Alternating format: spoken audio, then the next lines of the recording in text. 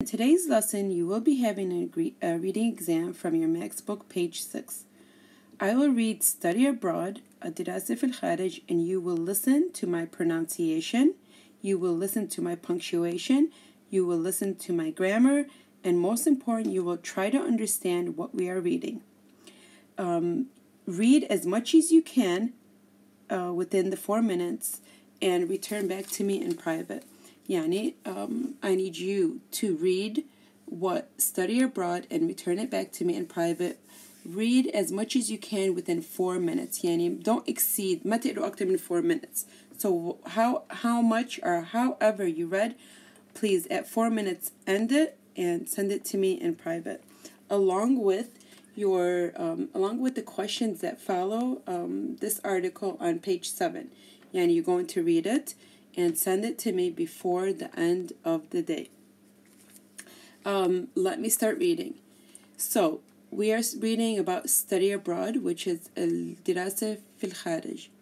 Mr. Guan is a successful architect in Shanghai. يعني في رجل اسمه Mr. Guan هو مهندس معماري ناجح ساكن في Shanghai city في China, who came back to China after studying abroad in the US. رجع إلى China بعد ما خلص دراسته في أمريكا. His success is an example of those هيغوا يعني nickname أو اسم for the Chinese students and scholars returned from overseas. يعني هم أعطوهم اسم مختصر للطلاب والعلماء اللي رجعوا من الخارج. With encouragement of the government policy يعني سياسة الحكومة, more young people are leaving China to study abroad. يعني كتير من الشابات والشباب اللي عم بدرسوا عم بيطلعوا من China عشان يدرسوا بالخارج. These هيغوا brought back an advanced إيش يعني advanced technology؟ يعني التكنولوجيا المتقدمة, يعني the advanced technology and management that China needed badly in its economic takeoff. And in the meantime, they succeeded in their career development in China. Study abroad spurred إيش يعني spurred يعني دفعوا للأعلى. Study abroad spurred economic development, but at that same time also brought in problems such as the Western ideas and cultural that flooded into China. إيش يعني flooded؟ يعني المشاكل اللي غمرت اللي دخلت في China. How does study abroad impact China's modernization?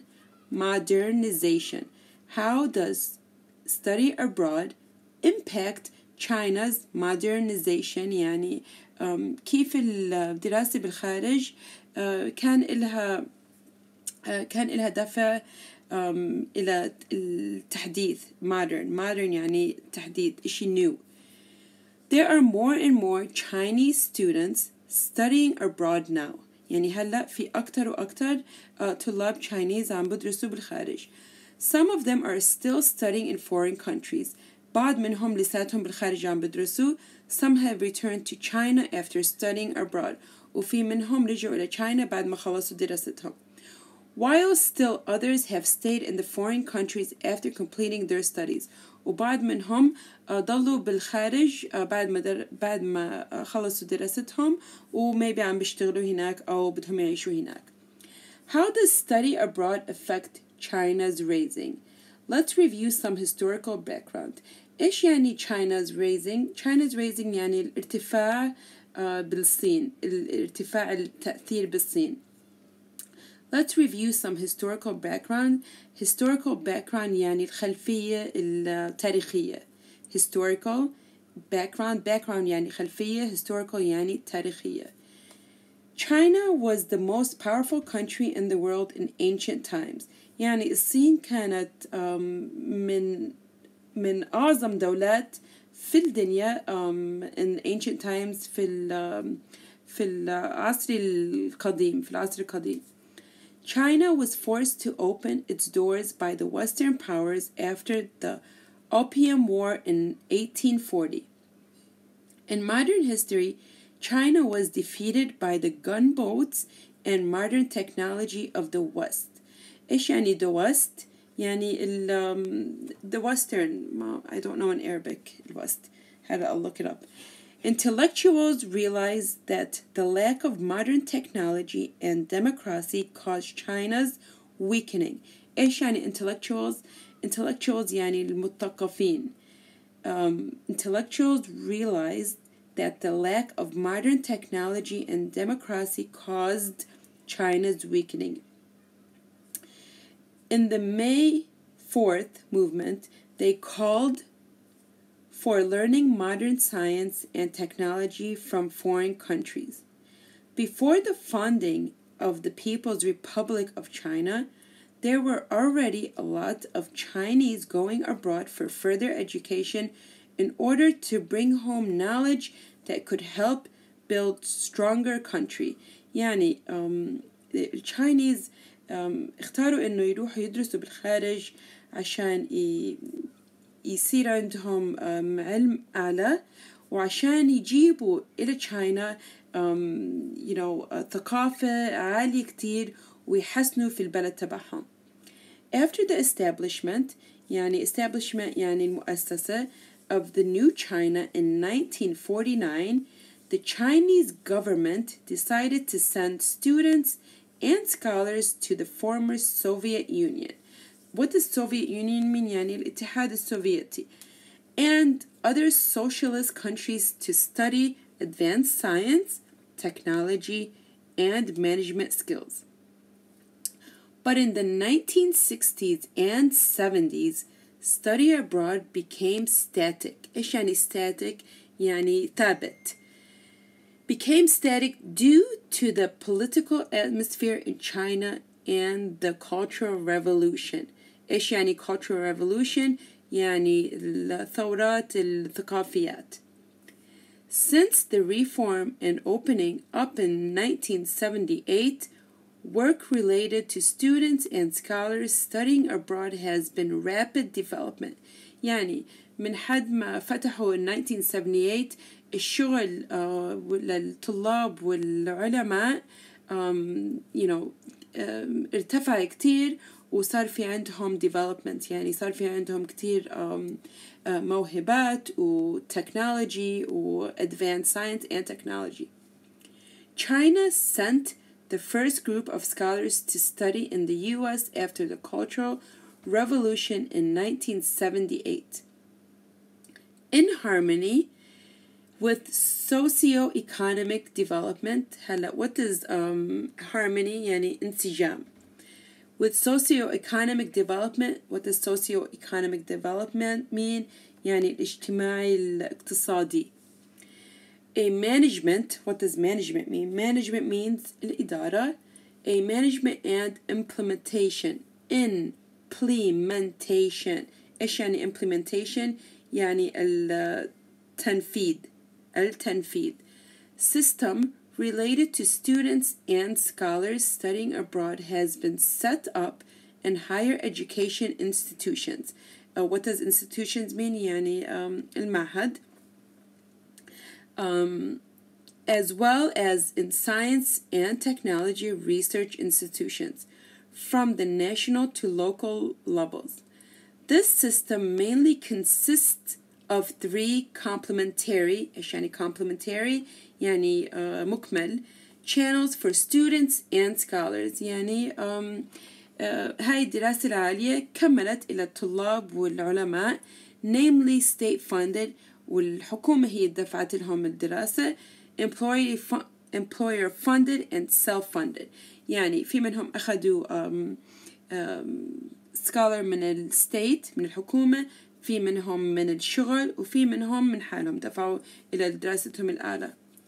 According to the Ministry of Education of PRC, from 1978 to 2003, a total number of 700,200 Chinese students and scholars studied in 108 countries and regions all over the world, covering almost all disciplines. What does disciplines mean? يعني انضباط.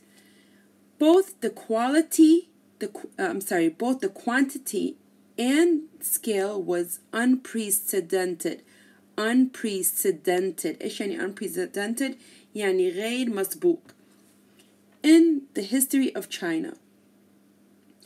During the same period, remember to stop when there is a comma, a total of 172,800 returned. هدول الطلاب الرجوع.